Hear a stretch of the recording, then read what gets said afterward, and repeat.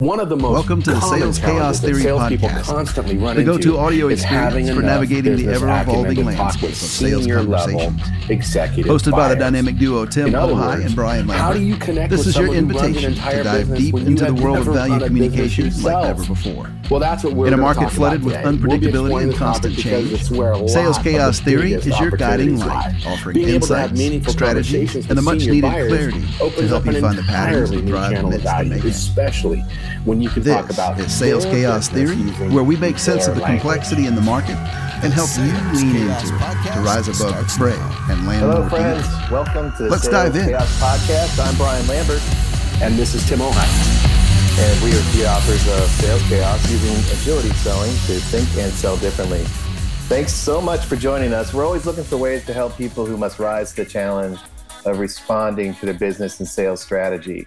If you are responsible for driving more valuable customer conversations and relationships at all levels in the organization, you've got to master the art of the conversation. And that's really what this podcast is about, so that we can help you become a more effective and efficient trusted advisor. Cool. Hey, let's just get right into this then, shall we? So Brian, I got to tell you, totally remember a time earlier in my career where I talked with my very first successful business owner. The guy was a franchise business owner using a lot of our product in multiple states, considered a huge account for the region. And he started talking about financial numbers as we were doing an annual review. And I was just lost. It just made no sense to me as he was going. Literally within minutes, I just sat there staring at the PowerPoints going, oh my God, what are we talking about now? Fortunately, my sales manager was there and he totally had everything covered. So he just jumped in and he led essentially the rest of the conversation. And I just sat there taking notes as the junior kid in the room who's learning the ropes. But I'll never forget that moment. Yeah, I bet you had to capture a bunch of buzzwords and just debrief it later. Oh my God, you were talking about things like, even simple things like, ROI and whatnot. I was like, dude, really? Really? Well, I'm going to have to look that one out. That works. How did you come up with that number? Because we were spitting numbers out and putting them on charts. And I'm like, how did we put that up there? Right. Yeah, that's funny to reflect back on. I remember this time I was talking to a guy who sold services. And so obviously services, very intangible sale. And he was like, we were in there and talking to this executive team. And I got up and I started whiteboarding and I was really, really zeroing in on their business model. And the first thing that popped into my head is like the advertising slick of like people modeling clothes. I'm like, what? Companies have a business model? Is that like their mascot? What's that? Is it an attractive person or something else? Right. So once that passed, after three or 4 minutes, I heard things like revenue streams and adding value and converting, intellectual property. I'm like, okay, so yeah, I'm just going to start writing buzzwords down too, and maybe I'll get debriefed as well. But I was on a bigger team, so as the junior guy, I was able to just absorb it, and I think that's cool, right? You absorb these things, you hopefully have a relationship with somebody to debrief them. And I think that's really what we're talking about here, Tim, is being those guys to maybe bring some thoughts out here for folks that are new to sales. But more importantly, even if we've been in sales for a long time, I think it's important to revisit these basic tenets because this is where customer problems come from.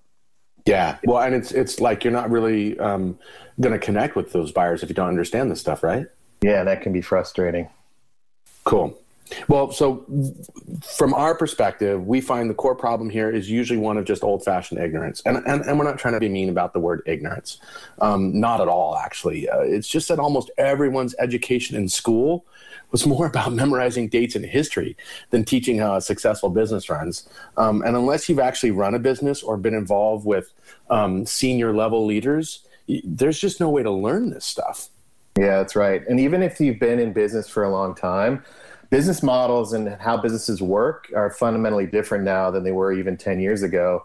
I mean, you can look at every single major industry and see upheaval and disruption, obviously because of the internet and technology, but really because customers are demanding a new kind of value. So you've got the world's largest retailer in Amazon.com online with no physical stores, and you've got a lot of news and media on iPads and devices.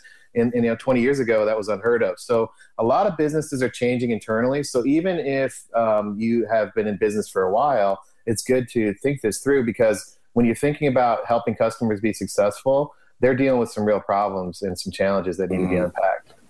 It's huge. Absolutely. So one of the things that we want to do in this podcast is take a moment and unpack this a little bit. And we're not going to spend too long about it. Obviously, we're not trying to be too academic here. What we're talking about is ways in which we're going to be able to communicate value. The first thing we want to do is find and discuss here 5 simple critical functions of any healthy business. And again, we're not going to spend a ton of time on it, but these 5 areas are in any business, doesn't matter what type of industry. Second, we want to give you guys a free, this idea of practical actions. We're going to give you 3 practical actions that you can take to increase your understanding of how successful businesses work and ultimately be more relevant to buyers. So the 5 things we're going to do here, these 5 areas that we're going to do first, and I'm just going to lay them out and then we can go back and talk about them, Tim, I'm thinking. Go for it. So there's 5 areas. The first one we're going to explore is this idea of innovation and what is innovative to a customer or to a company. That's the core area of the first one we're going to explore. Then we're going to jump into this idea of revenue, how they make money. Then we're going to get into finance, how they count the money. And then we're going to talk about legal and operations. So innovation, revenue, finance, legal, and operations. And finally, one of that often is overlooked, I think, Tim, is in your passionate area. I'll let you share that one. It's the big reveal. Drum roll, please. What is the whole concept of management and leadership, right? Absolutely. Like we said, we'll get to that at the end. Keep going. Yep. So first off, when it comes to innovation, what makes you different? That's the key. So when you're thinking about customers and you're engaged in a conversation, what truly makes them unique? And you got to get beyond the marketing fluff. When it comes to revenue, it's how do they make money? And marketing and sales obviously have to work together, but there's a lot more sales segments and there are a lot more sales channels available today. And, transacting has changed dramatically. So do you understand what that is and how that's morphed over time? Let me jump in real quick right here, Brian, because I think it's really important to separate innovation and revenue, because a lot of people think that the revenue is what provides, the innovation. But innovation is way more complex than that. It's not just, your value proposition. Innovation is your differentiation, and it can be your product, but it can also just be how you work. And a lot of businesses struggle with differentiating themselves when they're in a market that's really mature, selling a product or a service that everybody else has. And their innovation comes from how they work. And they have to really get deep into understanding their business. And I find, and I'm sure you've seen the same thing, a lot of folks don't know how to make themselves work differently. Yeah, absolutely. And that's almost in every single function I'm finding, the more you get into it. Organizations oftentimes are organized and run by silos in a silo, and we hear about this a lot. And there's a lot out there on busting down the silo, breaking down the silos. But really, when you think about it, an organization organized kind of vertically and in silos, a lot of the problems that need to be solved today are horizontal ones, and they cut across those functional groups. So innovation, not only in making new products, like you said, but just in how they work, and especially in today's more conceptual age. Where it's more about adding a different kind of value to your customers. That's a great point. And so then you fold in this whole idea of revenue. Revenue isn't just getting your message out in the market, look at our great innovation. There's real skill involved in communicating value. And there's process, and there's all kinds of that actually often gets overlooked when people are trying to just take innovation to the market. That's right. Yeah, I think when companies are looking to bring new products to market, what they're talking about is really, really important, and you need salespeople to do it. But we're finding, you and I work on a lot of clients. We're seeing a lot of sales organizations having to move up to sell higher in the organization, and there's actually a movement to move more of a transactional sale to just the internet, where you don't need salespeople anymore. And that used to be the world of selling 20 years ago. That idea of, let me tell you about the products and be a product expert. So if you're not adding the right kind of value as a value communicator, you're really at risk of becoming obsolete, from a revenue perspective. I like the way Jeffrey Gitomer says, you suck at sales. That's right. Okay. All right. Sorry. So go back. I think we were talking about finance before. Yeah. So finance and legal, we can take them together. Finance is what do you do with the money that's coming in? And it's interesting because new hybrid business models are emerging. So the idea of where revenue gets recognized has changed, and the idea of what do you do with that money and how do you account for it. That's probably why it's good to think about legal at the same time, because with new intellectual property laws, new regulations, and just new scrutiny, especially in publicly traded companies, it's important to understand that the law is there and the regulations are there. You have to count the beans the right way. And a lot of the discussions that are driven inside of organizations, perhaps you're selling to, are actually really kind of managed by the financial and legal decisions. In other words, that helps kind of determine whether something's going to go forward or not. And obviously, you're going to end up in a larger transformational deal having some considerations and needing to build that business case. So those are important to think through. And that's also an idea here, is just think about how that's changed as well. The last piece. Can I add, just highlight one thing there? One more thought is that, ultimately, people think of finance and legal as obstacles or, roadblocks to getting stuff done. And really what they're supposed to be doing is helping guide decision-making. They're supposed to be the internal functions that help you either make the right decision about what to do with the money you have, or the right decision to do just to meet your legal obligations, and even your moral convictions. And we're seeing even more and more in this social age that we're in, that your moral convictions have a massive impact, not only on your legal obligations, but your revenue opportunities, even how you innovate. Look, for example, at environmental stuff. Look, for example, at equality and civil rights. There's all kinds of things out there genuinely changing business models, and it's coming not from the traditional innovation or revenue perspective, but just the legal and finance. And a lot of the business owners I talk to and the senior execs, they're struggling to keep up with it because it's just moving so fast. Yeah.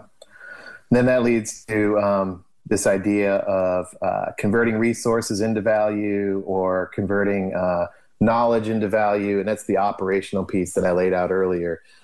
This is, if you're in the revenue space and you're selling that vision, the operational bucket is how are you going to execute on that vision sold, or how are you going to deliver on that promise? And boy, things have really changed there. I mean, a lot of the bias in the business world is around this idea of manufacturing and lean and thinking through process and Six Sigma and driving efficiencies on the operational side.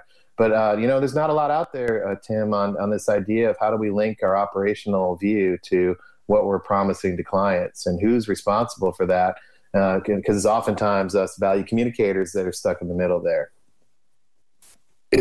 You just said a major word, the whole idea of promises. And for me, in the way I think, I like to think that operations is about how those promises that you're making are going to get carried out. And people are having to make more complex promises to sell, especially for the big opportunities. And when you're talking to a senior executive, how you carry out your promise is, frankly, probably the only thing that matters to them. It probably matters the promise you made, because promises are empty.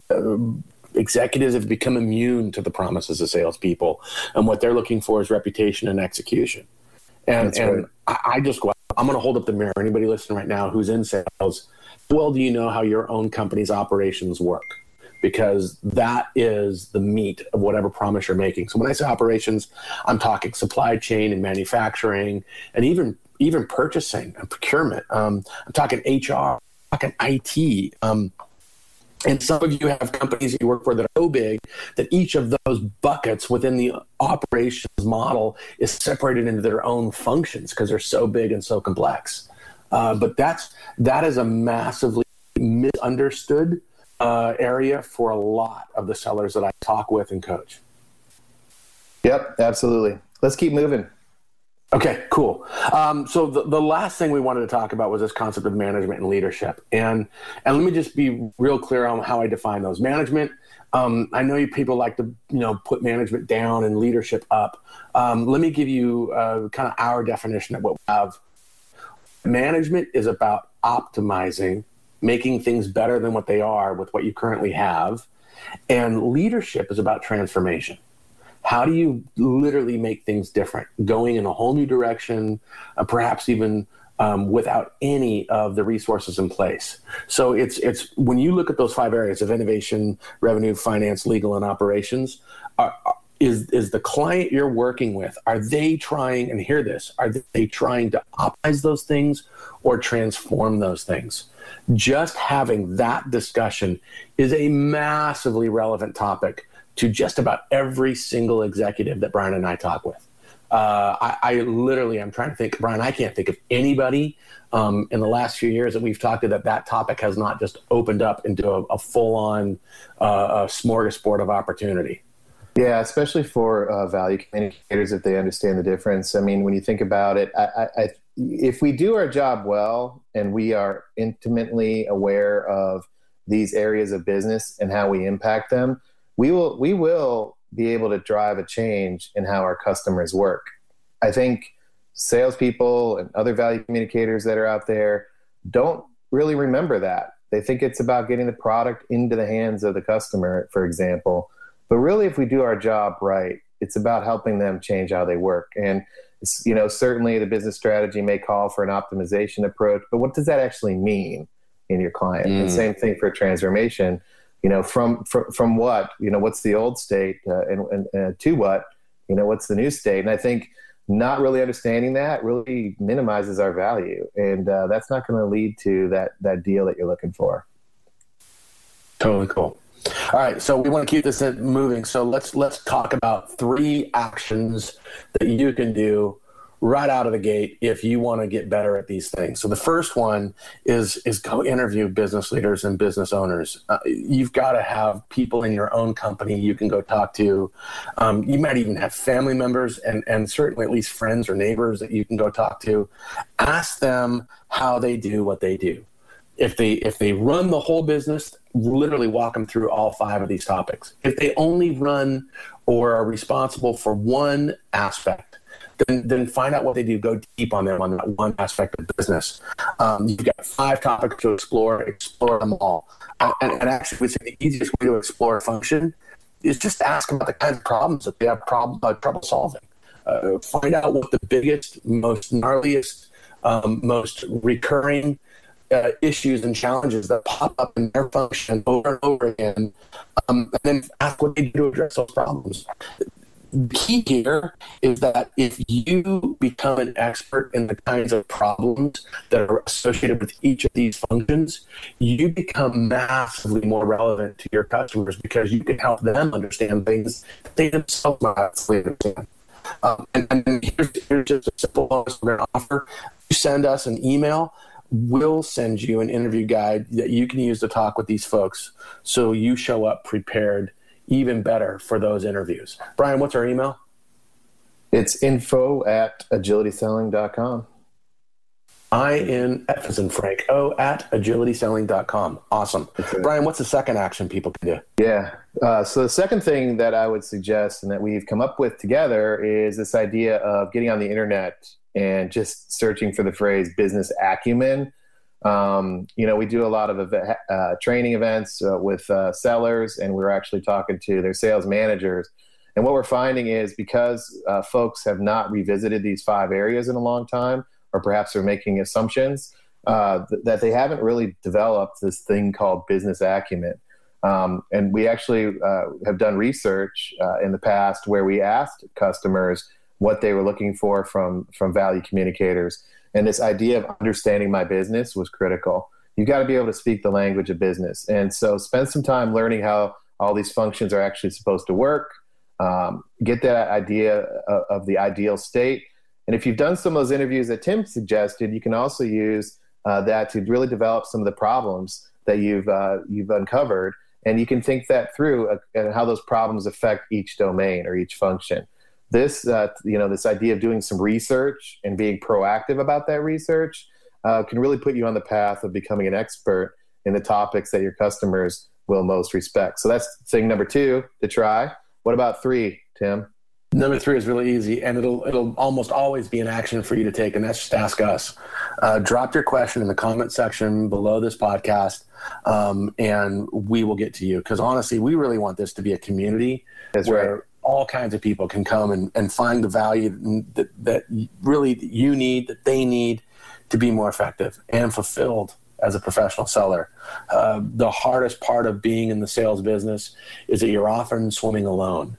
And we really, our whole intention for Agility Selling, just as a vision, is to build a community where people can get really quick quality answers that change the way they sell, to help people think differently and ultimately sell differently.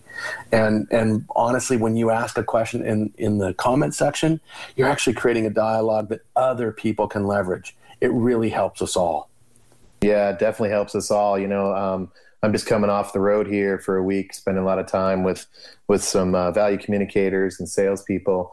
And, I always learn from them too. It's not like we have all the answers, right? We've just really invested some time to understand this profession that we're in, but we definitely appreciate that comment and really the dialogue.